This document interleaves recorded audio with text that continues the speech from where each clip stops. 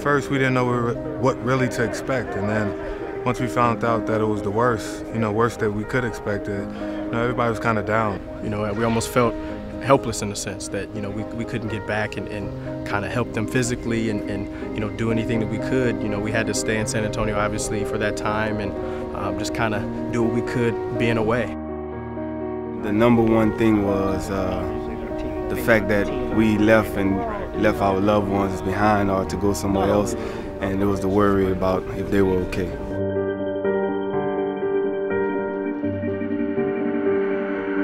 Nobody knew what they're going to do, where we're going to be playing, where we're going to be living, where our family was going to be. Everybody was kind of just in a deep depressed mood.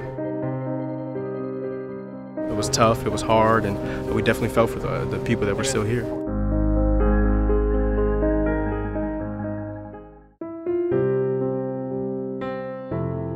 The craziest thing was just not having, the same facilities. We didn't have an indoor, we didn't have a good field to play on. I mean, from the practice facilities to the weight room being a tent in the parking lot, and that wasn't nothing we'd ever expected, but we made the best of it.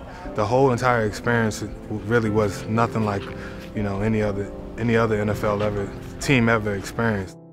Unfortunately, we didn't have a winning season, but as a team, we came together and stuck together and made the best of it. Just the things that we had to endure during that season, not only losing a lot of ball games, unfortunately, but moving from place to place and not really having a home field, and it's just something that we'll take for us forever, and we'll always remember each other by.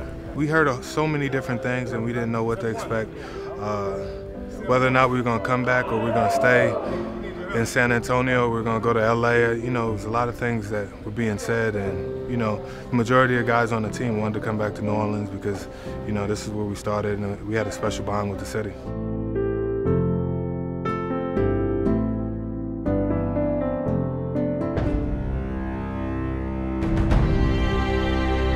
That was the first time coming back to the stadium, playing a real game in there, and it just was amazing. Just the electricity. That whole entire week, once we got back to New Orleans, I don't think anybody could have told us we was going to lose that game. It was unbelievable. It was definitely one of the most exciting games I've ever been a part of, and just the energy, the enthusiasm, the whole atmosphere was unbelievable, and it was a fun night. And just to go out there and play and just see how excited the fans were,